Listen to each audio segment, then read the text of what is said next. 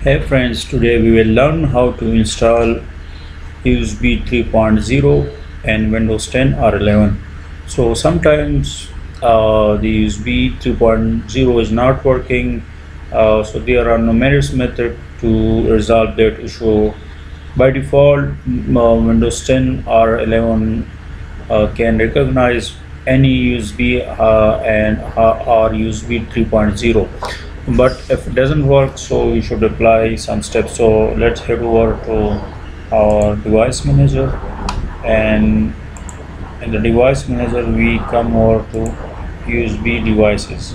So here USB 3.0 is my USB device. If I unplug it, so you can see it now, it has been unplugged.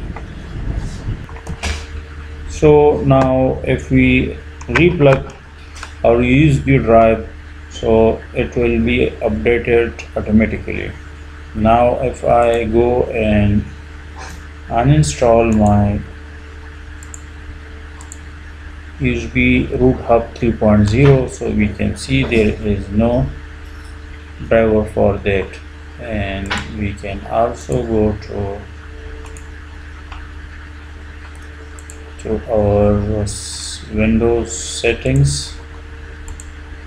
So if I come over to the settings, and then in the settings we go to update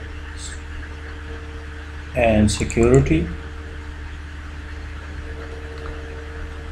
First method is to go to Action Center and scan for hardware changes. So this driver will be reinstalled, as we can see it is listed now again. And the second method is to go to settings. So here we go to update and security, and we should update it, so the driver will be installed automatically if we see our history. So there are numerous updates: quality updates, driver updates, definition updates, other updates. So if we go to our driver updates, so all these are the drivers which the system needs to be installed. So these drivers have been installed from Windows Update. So with that said, here concludes our video.